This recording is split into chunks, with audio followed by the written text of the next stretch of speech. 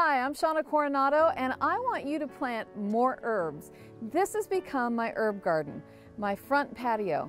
I have a living wall, which is a standalone living wall, herbs all summer long, lots of cocktails from those herbs. And then I also have herbs all in the ground.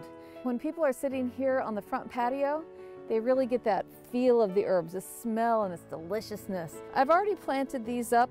A lot of the herbs and the things that I have in here are edible. The ferns are not edible, but almost everything else is, including sweet potato vine. You can pop the leaves in your drinks, really cute. I plant between 5 and 6 plants in each of the containers. And what we do, I have already fertilized a lot of this, but I add a little bit of fertilizer in the planting hole.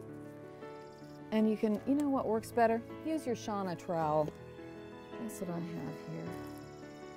You dig a little hole, loosen the roots, plant the plant.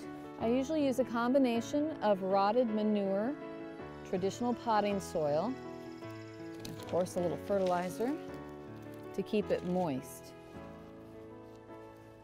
There we go.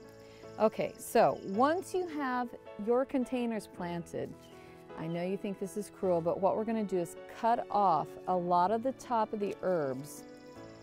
They are going to fill in and get nice and bushy. Cut off the red one too. So, smells delicious. I'm going to have cocktails later with those remainers.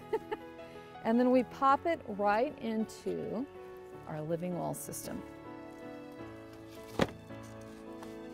There you have it.